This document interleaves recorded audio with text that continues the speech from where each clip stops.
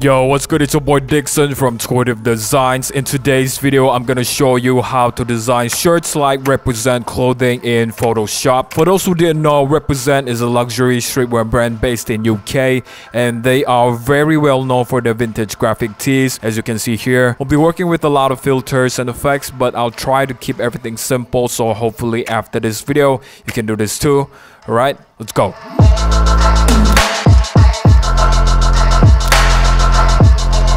So guys, make sure you download the assets for this tutorial first. Link is in the description. Also, the free asset for this week is a Thunder PNGs pack. We will be using it anyway in this tutorial, so better get everything below before we begin.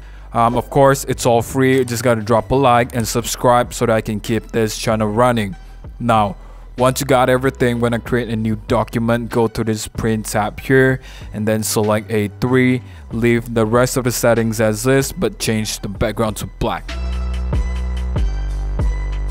After that, go to the assets folder and then select the dog photo. Unlock the layer and then hit C on your keyboard to use the crop tool, and then just drag the sides like this.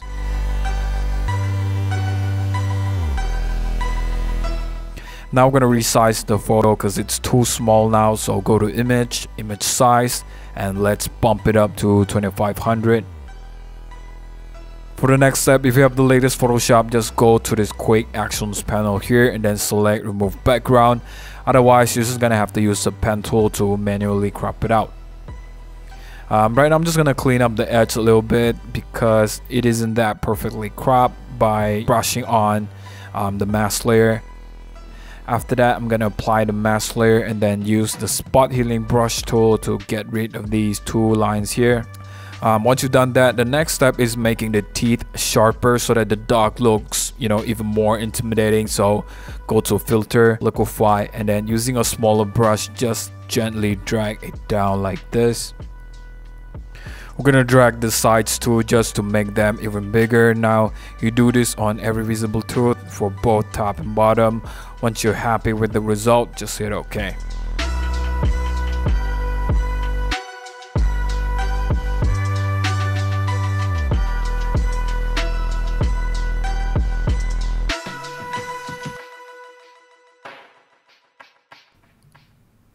Let me show you guys the before and after. You can see that the dog looks even scarier now. I know it isn't realistic, but why not? Now that's done, we can start adding some effects now to give the dog that vintage painted look. First off, convert the layer to smart object. Then go to image, adjustment, curves. After that, click on this graph right here. And then click another one up top. Then just drag the 2 points slightly to create this sort of wavelength. And then click on the middle of the graph to create the third point, but for this one you just drag it up kind of like this. Now we're gonna add the second effect. Go to filter, camera raw, then click on this presets button here to apply a filter. You can see there's tons of filter that you can try it out first, but for this tutorial we're just gonna go with turquoise and red and then just hit OK. Alright, so now we're gonna move this layer to the working file. You just drag the layer like this and then drop it here. Now we're gonna flip the dog horizontally, so go to edit, transform, and then flip horizontal. After that, let's rotate it to negative 173 degree. Alright, so now using the pen tool, we're gonna crop the head of the dog like this so that the cutting line on the bottom flows better, because now it kind of looks too it kind of ends too abruptly.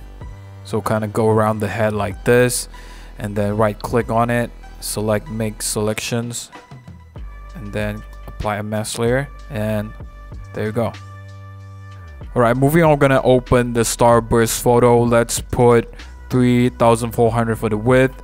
Make sure that the constraint proportions is on, and then the color mode is RGB, and then hit OK. Now go to filter, noise, and add noise. Set the amount to 3 and then hit OK. Now I'm going to use the threshold adjustment layer to create 3 different levels of the starburst. First one, I'm going to set the threshold level to 40 and then select both layers. Option Command A to merge. Turn that merge layer off. For the second one, we're going to set the threshold level to 110. Again, repeat the process, select the layers, Option Command A to merge, and then turn the layer off. Now the last one, I'm going to set it to 240 and then repeat the same process. And now turn the first merge layer back on and then go to select color range, click on the white area and then hit OK. Click on the mask layer button, right click on it and then apply it. Now you repeat the same process with the other two merge layers, and then once you've done that, we're gonna rearrange the layers from the smallest to the biggest, and then select all three of these layers and then just drag them to the working file, and then hit Command G to group them. Make sure it's beneath the dark layer. Now let's move the smallest threshold layer to above the dark layer because we'll be using it for something else later. After that, convert these layers to smart object individually and then Command T to select the group, then rotate it to about -148. I kind of like this rotation because I can see that there's like this halo that goes around the dark side, and I thought that looks pretty cool. So open the group layer, then apply a color overlay to the biggest threshold layer, and then just like usual, I have pre-selected the colors already, so I'll put the hex codes on screen. Just copy and paste them. Okay, now that looks pretty good.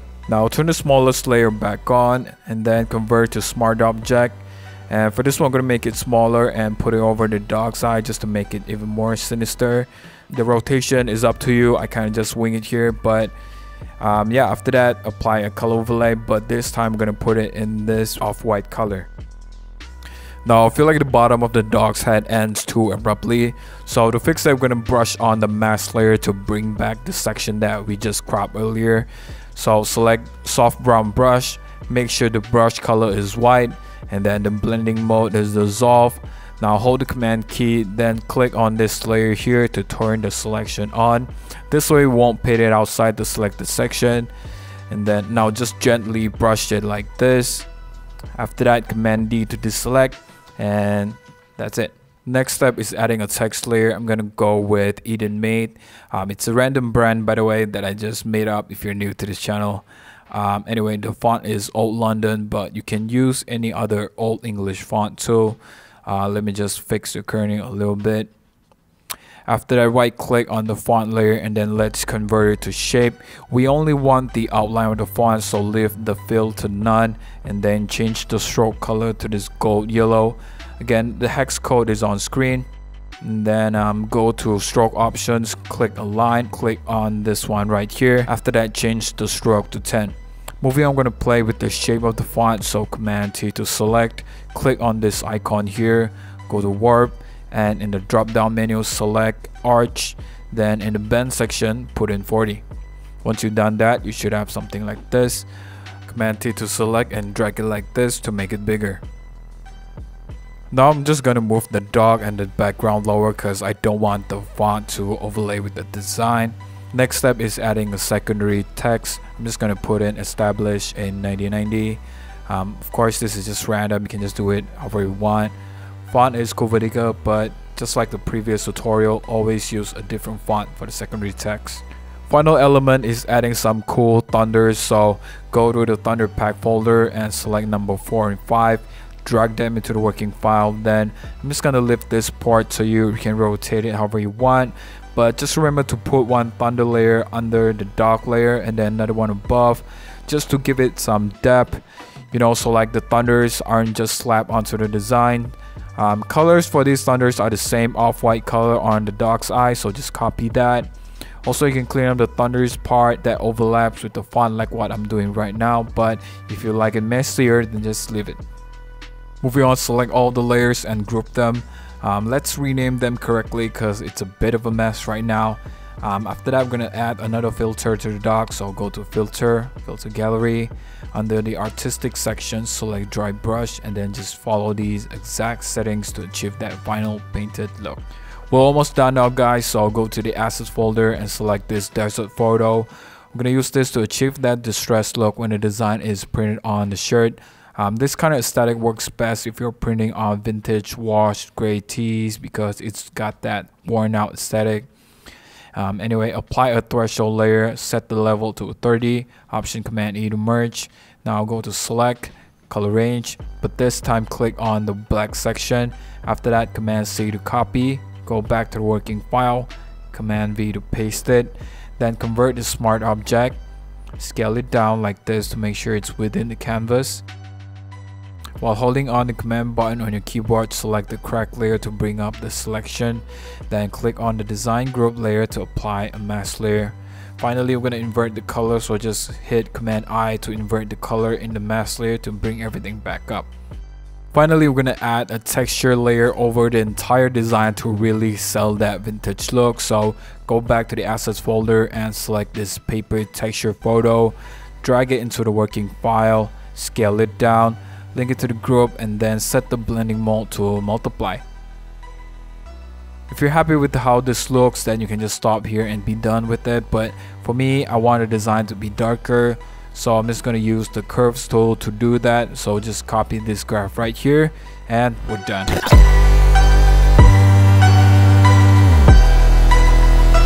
That's it for today, guys. It is a harder tutorial, and I noticed that while I was editing this video I kind of went too fast. So comment any questions you have below and I'll do my best to answer them. Don't forget to subscribe for more free stuff every single week. Follow me on TikTok, Instagram. Stay safe. Catch you on the next one.